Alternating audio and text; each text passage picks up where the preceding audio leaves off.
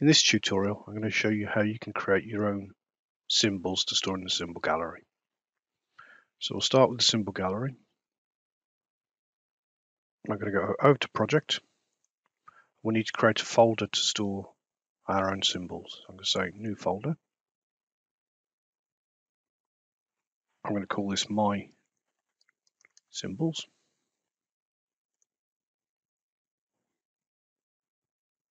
Okay, now let's come back to screen and actually go ahead and create our own custom symbol. So I'm going to use a display and I'm going to draw a box around it.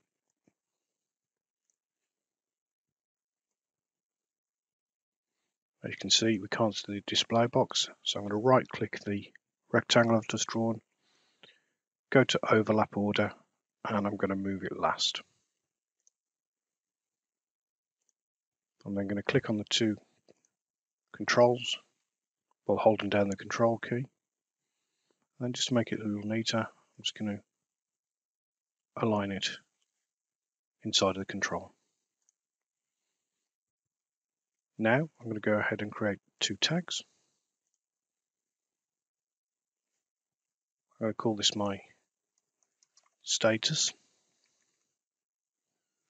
and I'm going to make this a boolean.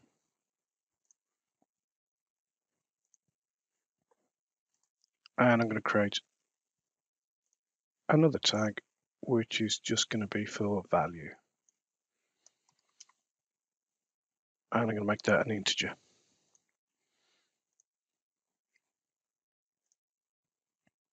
Now coming back to our two objects, I'm going to put an animation on this one, so this can be the status. So I'm going to go to animation and I'm going to change the back color.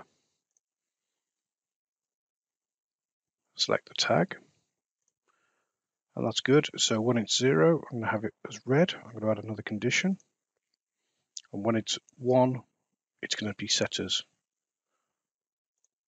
green.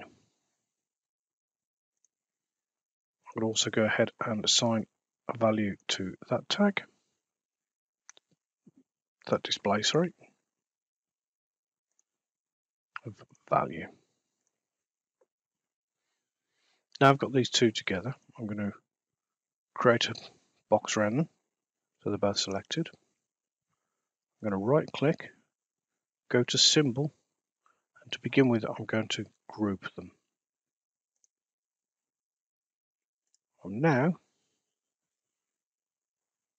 going to come back down to symbol. I'm going to add them to the symbol library.